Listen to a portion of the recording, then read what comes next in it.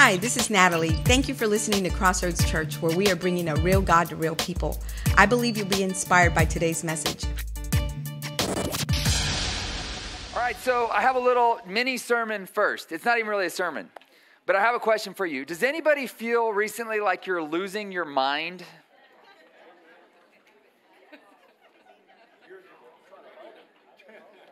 Some of you wish you could lose your mind. I want to make you aware of something. So I found out, if you have a master's degree in counseling, did a lot of studying, and I wrote a book about anger, okay? And I know some of you, the word anger makes you go, ugh. So we'll use the word frustration, okay? And here's what I've found. August is a really, really, really high month for anger and frustration in our lives. In my life particularly, every August I just find myself, first of all, it's hotter than the 9th level of hell, right? I don't even know if hell has 9 levels, but it's hot. And for some of you guys that work outside, it's just really hot, okay? Second of all, you've had those little munchkins with you all summer. And you're like, for the love of God, send them back to school, okay? So we've got the heat combined with the kids, combined with the prices. I mean, if you notice, gas is not going back down, right? It's just costs just keep going up. Every time I go to the grocery store, I can't spend less than $50, you know? And like, what happened here? So I just want to remind you of something.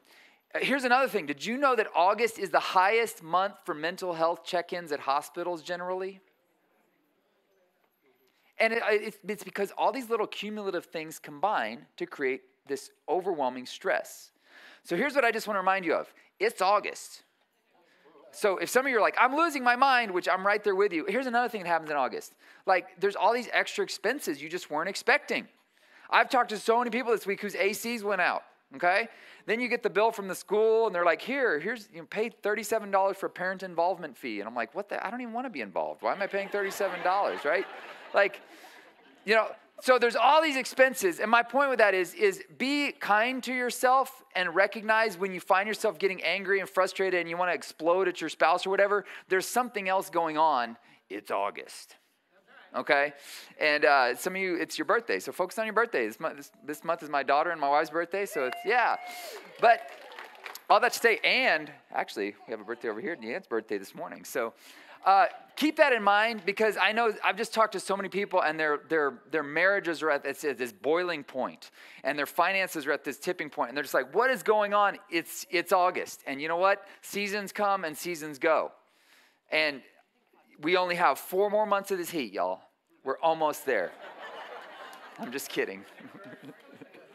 That wasn't very encouraging. Sorry. All right. There's my little mini sermon. We are going to wrap up today the final installment in our series, Keep It Light.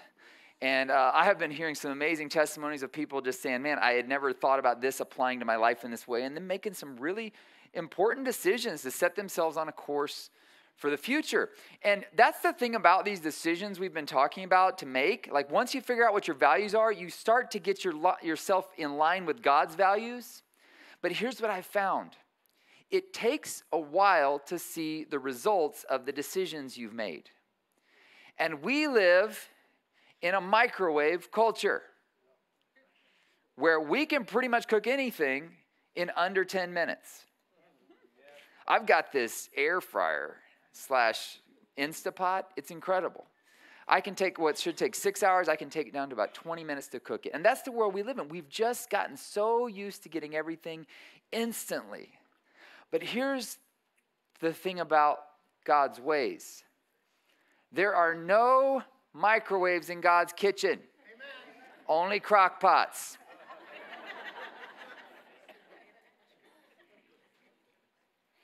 And a watched pot never boils, right?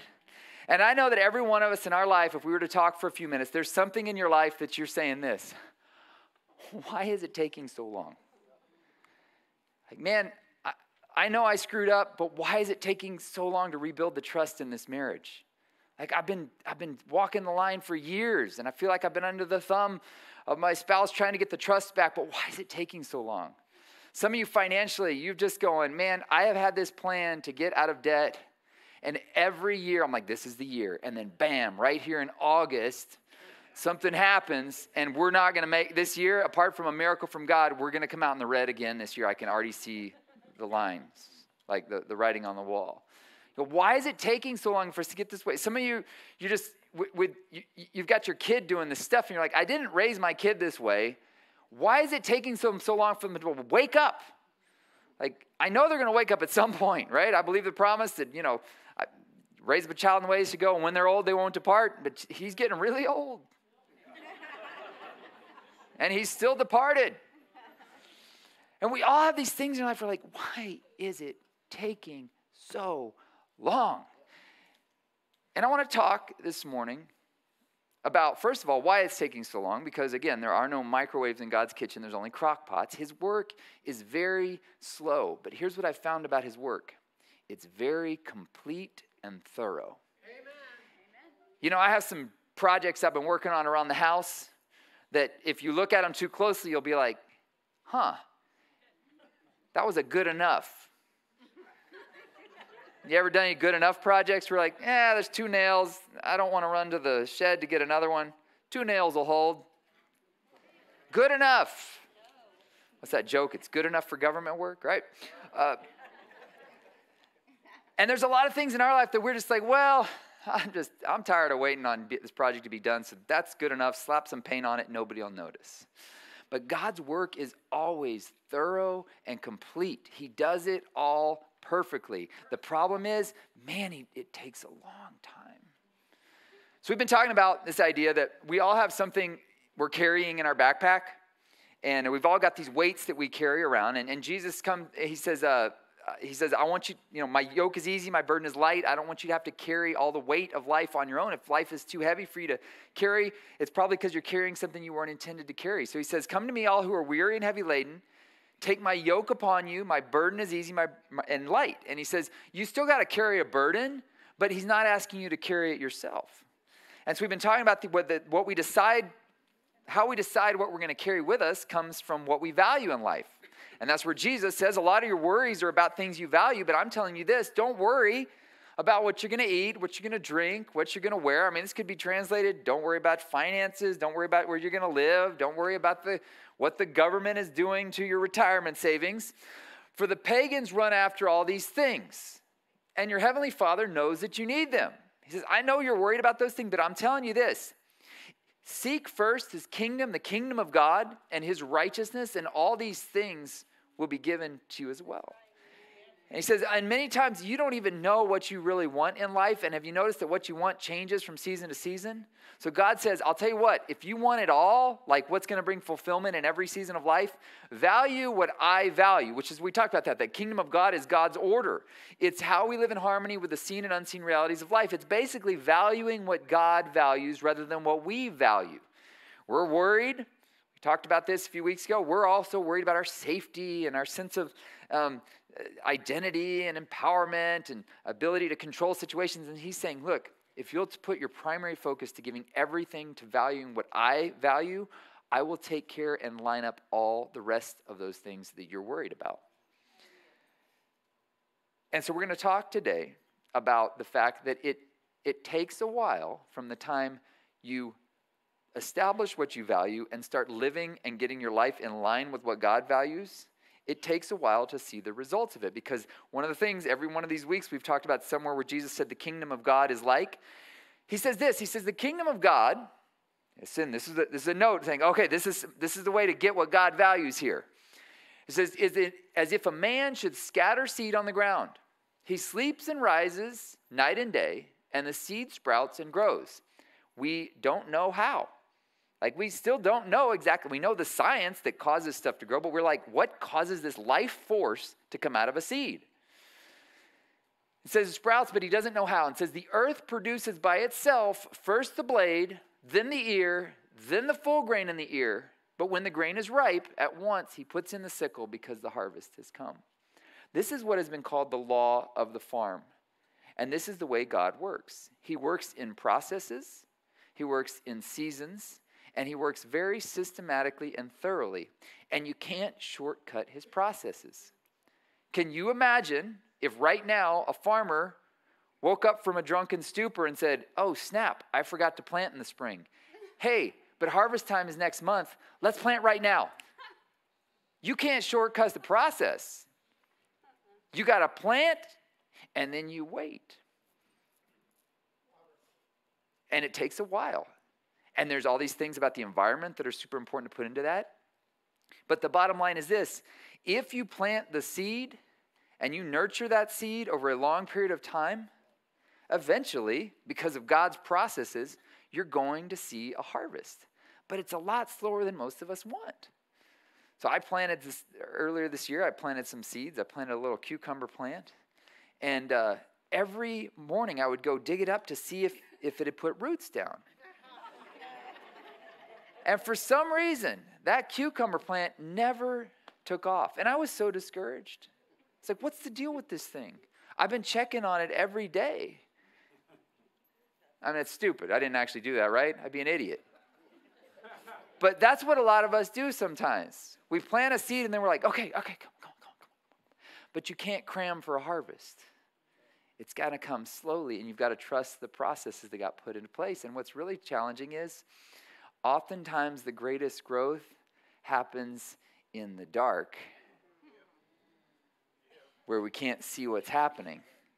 And we're like, I've been doing all the right stuff, but nothing's happening. Why is this taking so long? But here's the thing about stuff that happens in the dark. It's the stuff that nobody gets to see that ultimately brings the results everybody wants.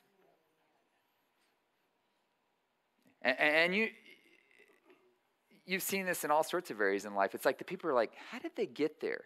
If they've got success in their life, I guarantee you there's a backstory of discipline and hard work, because there are no overnight success stories. I'm just now in my life. This stuff I've been talking about, we started implementing this in our life about 12 years ago. And I'm literally just starting to see, if we wanted to put it in the biblical terms, I'm starting to see a little greenery popping up out of the ground of 12 years of living consistent with this and constantly trimming back anything that wants to get in the way, weeds that want to get in the way, and just going, nope, we got to trim it back because we got to focus on what's most important. And it's been so slow. And there have been times I'm like, man, I'm tired of this. Like, it'd just be easier to just live for whatever you want. And it does seem like there's this verse where King David, he says, why do the wicked get away with everything and I can't get away with anything? That's my rough translation. Anybody ever feel that way? Like people that are just like living like hell, you could say. They're like, they seem like they're getting away with everything. And I'm trying my best over here. I'm trying to stay out of debt, and they're just ringing up the credit card. I heard a stat this week that credit card debt is the highest it's ever been in the history of the world. Did you know what's interesting is during COVID, it was the lowest it's been in many, many, many, many years. All sorts of theories. Bottom line is, we spend more money than we make.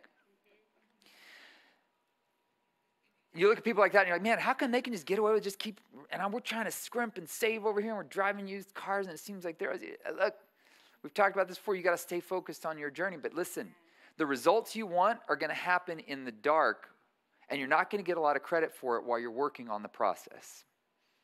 Okay, this is what Paul says this. He says, no discipline seems pleasant at the time. It's actually painful.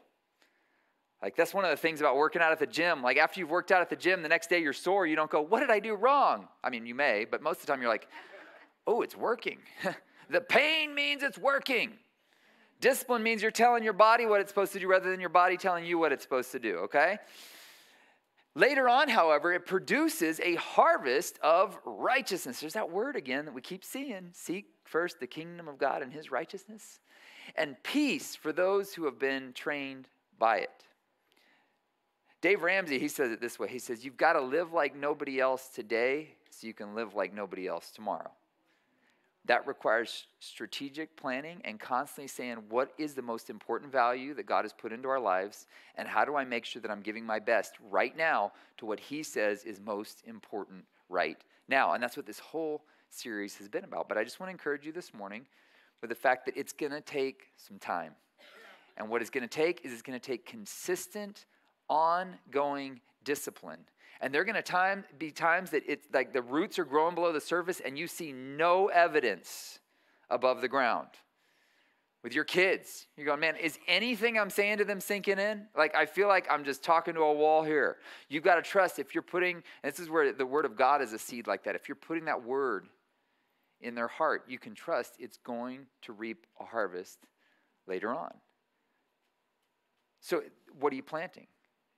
And we're actually, over the next few weeks, Pastor Marcus has been thinking through this. We've been talking through it for the last few weeks. We're going to be doing a series about the parable of the sower. And the parable of the sower is it's really about the things that keep us from growing in the way we're supposed to grow. Sometimes it's environments. Sometimes it's a misunderstanding of ourselves. Sometimes it's just sin in our lives. And we're going to talk about the different things that keep us from growing over the next few weeks based on the parable of the sower. So this is kind of a setup for that next series. But you've got to understand that everything you're planting is going to reap some sort of a harvest. So are you planting the seeds that are going to bring what you really want in the end? And that's where God says, if you'll seek first God's kingdom and what he values and you plant those kind of seeds, I guarantee you'll get a harvest of righteousness and peace for those trained by it later down the road, but it's not going to be microwave style. It's going to be slow cooker style. And you're going to like the flavor a lot better than a microwave dinner, I guarantee it. But it's going to take a while to get there.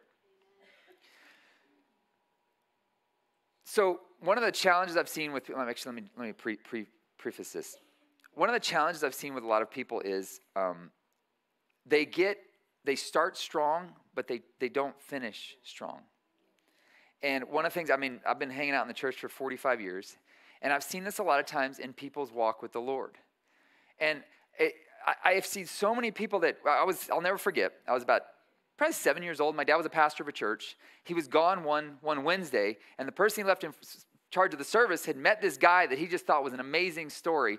And he gave this guy a mic. The guy gets up there. He's all, tattoos all out, which nothing wrong with tattoos. That was back when everybody didn't have them. But everybody's got a tattoo now, right? I'm a freak for not having one. But he's this tough-looking dude, and he gets up with a mic. He's like, I've been saved and delivered. Just last Friday, I was beating people within an inch of their life. But now I'm saved and that life is gone. And I'm thinking, should we be giving that guy that mic? Like, how do we know he's actually changed? It's only been 5 days, right? And maybe he's just off drugs for the first time, which is why he isn't beating people in it. And I remember I'm like a 7-year-old and everybody's like, praise the Lord, praise Jesus. And here's one of the things that I'm a cynical little goober. I've always been that way.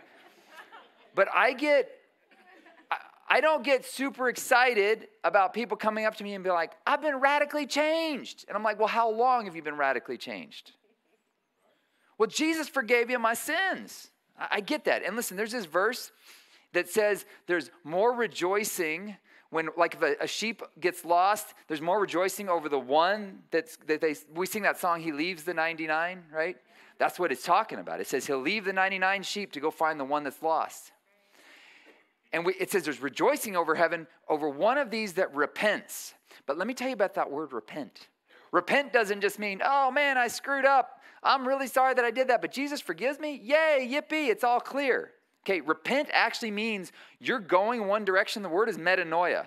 You're going one direction and all of a sudden you go, this is the wrong direction. And you start walking in the right direction. But I don't think you get credit just for turning around. The credit comes when you turn around and start walking in the direction that God called you to.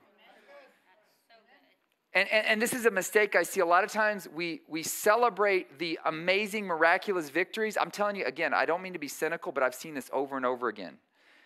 We celebrate these radical overnight changes, but I'm like, we'll see if it was a radical overnight change, because change means ongoing change. One moment of, I feel bad, I felt bad, now I feel good about myself because Jesus washed all my sins. Come on in, boys, the water's fine. What's that movie thing? Like, right?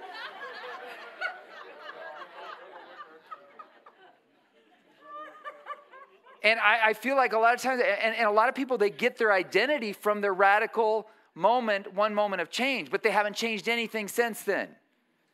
And they go back telling their testimony of, and this and that, and I'm like, no, look, if that's your only story of God's work in your life, you've stopped growing. Come on, Joel. And this is where this verse is so fascinating to me. Here's another one where the kingdom of heaven is like. Jesus said, the kingdom of heaven is like treasure hidden in a field, When a man found it, he didn't go, I found it, look, I found Jesus. No, what he did, he hid it again. And then in his joy went out and sold all he had. He got rid of everything he was holding on to go turn it all in for that one thing, that field. He bought the whole field.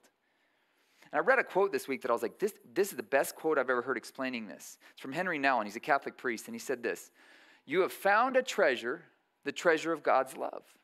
If you expose the treasure to others without fully owning it, you might harm yourself and even lose the treasure. A newfound love needs to be nurtured in a quiet, intimate space. Overexposure kills it. You know, when God knocked Paul off of his horse, well, we assume he was knocked off his horse.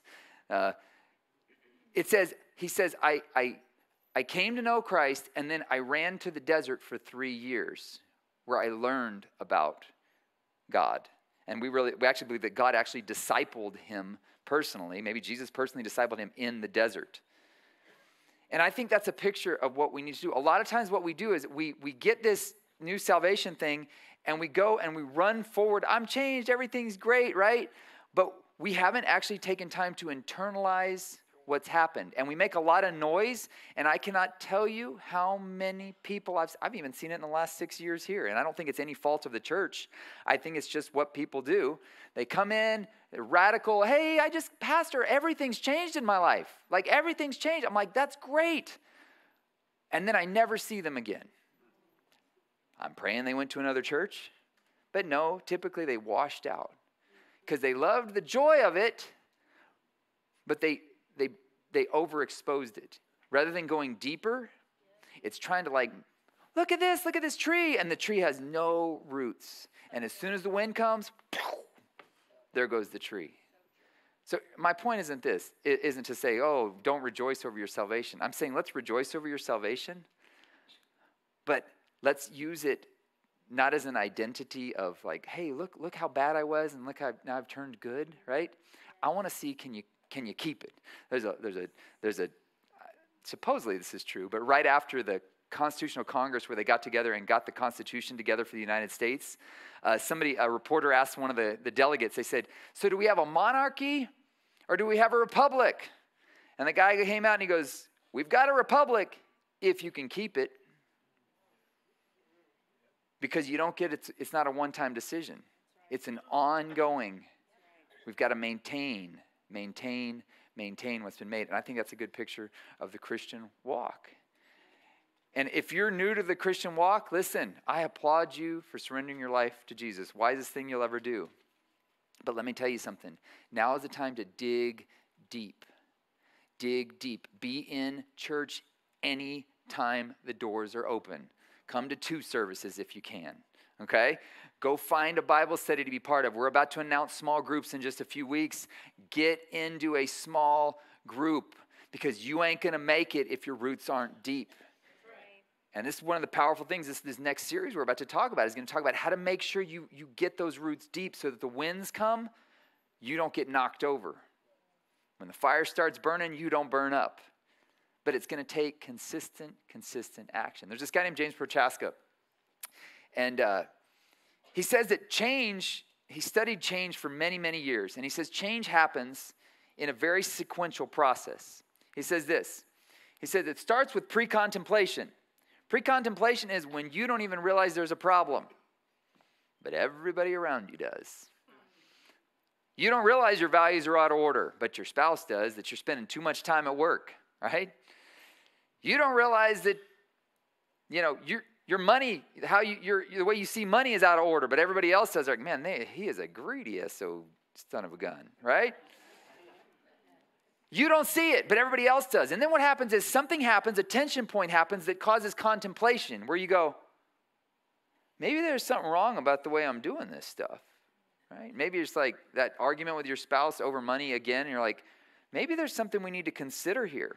Then he says what happens is there's a preparation time where you start to go, yeah, but if I change that, that's going to require, I don't want to change that. And we think through the process of what change would look like. Then he says the next step, if you can get past preparation, and any of these you can wash out, right, is action, where you go, all right, it's time to make the change, and you implement the change. Now, here's what he found. The difference between a relapse to the old behavior and actually keeping it is what he calls maintenance. And I'm convinced that most of life is maintenance. My wife does not like it when I say that. She says it sounds boring. I don't like maintenance any more than the rest of you. But anybody can build something new and beautiful. How do you keep it looking good and beautiful? You have to maintain it. How many shopping centers have you gone to that's like, wow, that was the hopping place when I was a kid, and now you look at it and you're like, this place is trashed because nobody has maintained it. It's all about the maintenance. And the difference between you relapsing to the old behavior and actually staying the course, getting out of this loop, is the ability to maintain what you've found. And that's where King Solomon, he says this. He says, the end of a matter is better than its beginning, and patience is better than pride. That's why I love a funeral way more than I love a wedding. But we spend all this money and time on weddings, and gosh, celebrate weddings. It's an amazing thing, two people coming together. But have you noticed that after the wedding, things go downhill? It gets hard. You're like, I thought love would keep us alive. And you're wanting to kill the person you used to love. Keeping a marriage together is hard. Requires maintenance. And here's what typically happens. Marriage gets so bad and we don't call in help until it's too late. But I want you to think about it this way.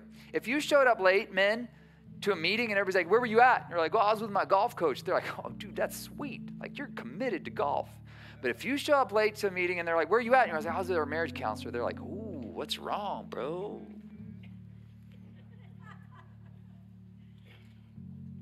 What if it's just going to a marriage counselor is just like going to a golf coach? It's just saying, I want to get really good at this. So I'm going to do proactive maintenance. I'm not going to wait until the plumbing is exploding. I'm going to do maintenance beforehand so we don't have that problem. And you go, well, yeah, but going to a counselor means there's a problem. At this point it does, but it doesn't have to mean that. I have a friend that he's the marriage guru at this very large church. And he says, I know I'm cynical, but he's like, every time a guy comes up to me, he's like, hey, are you Rick? And he's like, yeah, man, how long's she been gone? He goes, I know if somebody's coming up to introduce me, because somebody's like, oh, your wife left, you need to talk to him. Because he's like, they only come when it's too late. When everything's exploded. And the only way you're going to keep the weight of life lighter in this long journey, I almost called this message today, the weight of the wait. The weight of waiting. The only way you're going to stay long term is to recognize that, man, it's the decisions you make day in and day out, the maintenance, that's going to make the difference between those who wash out early and those who make it to the end strong. And this is where the Apostle Paul says this. He says, let's not become weary in doing good, for at the proper time, we will reap a harvest if we don't give up. And I think so many of us, we give up right before the green starts popping out of the dirt. It's like, it's right there, but you're like, this is taking too long. I give up. And you give up just a little bit too early, and God's just about to do his most amazing work in your life, but you're tired, and I get it. And it's hot outside.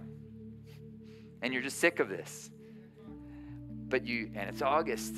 But you stay in trusting this. Listen, if you plant seeds and stick around long enough, eventually you'll get to sit in the shade of the trees you've planted. If some of you are living that with your kids right now, you're like, man, it was hard raising those goobers. But what a joy it is to have them at home. There's peace in the family. We love it, right? Some of you haven't gotten there, but listen to me. You stand on the promise. Man, train up a child in the way they should go, and when they're old, they won't depart. Stand on the promise that God loves your kids more than you do. Stay in faith, and you keep doing the right thing one day after another. One of the days on the Inca Trail, Pastor Marcus and I, we did, and I've done it about 10 times since then. There's this day 2 that everybody dreads, where you start in this valley, and they're like, you see that saddle up there between the mountains? It's at 14,000 feet. That's where we're crossing. And you look at it and you go, ain't no way. Ain't no way that's going to happen. And I teach people a secret hiking tip. Everybody sees it the night before, and then we go to sleep, and then I'm like, all right, in the morning I'm going to show you a secret hiking tip for how to get to the top of that mountain. I say, all right, everybody wants the secret hiking tip. Stand up here. And I say, stand up straight, put your shoulders back. And they're like, all right. And they're like, what do we do? What do we do? And I'm like, all right, I want you to take your right foot and I want you to just shift it in front of your left foot. And then take your left foot and then shift it in front of the right foot. And they're like, and then what? Do we pivot? I'm like, do it again. And they're like, that's the stupidest tip ever. But when we get to the top of the mountain and they all make it, they all turn around and go, wow, it's amazing how far you can come putting one foot in front of the other consistently, doing it every time. And if you get a little tired, rest. We talked about that last week. Take a Sabbath, take a little bit of rest. But then get back in the game and keep putting one foot in front of the other, and you will get to the top of the mountain, I can guarantee it, because it's going to be his power empowering you. When you get in line with what he values, the same spirit that raised Christ Jesus from the dead, it says it lives in you, and he will give life to your mortal body. He will take you places you could never go on your own. When he breathes in your direction, man, the force of his breath behind you can take you places you never could have dreamed. Value what he values. Do whatever it takes to get rid of anything that's holding you back from running the race that's set before you. And trust that God's going to give you the power. If it's getting too heavy, look around and say, God, what am I carrying that's not mine to carry? What do I need to put on your shoulders? And he will do it. And I guarantee you, you'll go way further than you could have ever imagined, exceedingly abundantly, far above all you ever ask or think, according to his power at work in you. That's it. That's all I got. Y'all receive that? All right, let me pray for you. Father, we thank you so much that it is your power at work within us. And I thank you when we get in line with what you want for us, man, we come out looking real good. It's for your glory, for our joy and fulfillment. And I thank you, Lord, that you are working all things together for our good. So I pray for those that over this series, they've realized, man, some values are out of alignment here. This tension in my marriage, the struggles in my finances, some of it's just because I've been valuing the wrong stuff. And I pray that we would have the humility to, first of all, acknowledge we made the mistake. It's that moment of contemplation and waking up saying, there's a problem here. I need to take some action. And I pray that as we surrender to you, Lord, you give us wisdom in our unique situation through the Holy Spirit, how to apply what we've learned in this series to our lives, because your yoke is easy and your burden is light. So I pray that we would all be walking in that lightness. If you're here this morning and you've not given your life to Jesus, turned, like I talked a minute ago, turn from doing it your way and doing it his way. I'm going to say a prayer in just a second. If you say this prayer and you mean it when you say, it's not a magic formula, but if you mean it in your heart, God's going to come and transfer you out of the kingdom of darkness, give you an eternal address in eternity with him. It starts by saying this prayer. Let's all say it together. Lord Jesus, we repent of our sins. We turn from our way. We turn to your way. Help us walk in your truth. Amen. Hey, if you just said that prayer, welcome to the kingdom of God. We've got some resources to help you on the journey. Let somebody know you made that decision today. You guys be blessed. Be back here next week. An amazing series coming for you. It's called Dirt. We'll see y'all there. Bye-bye.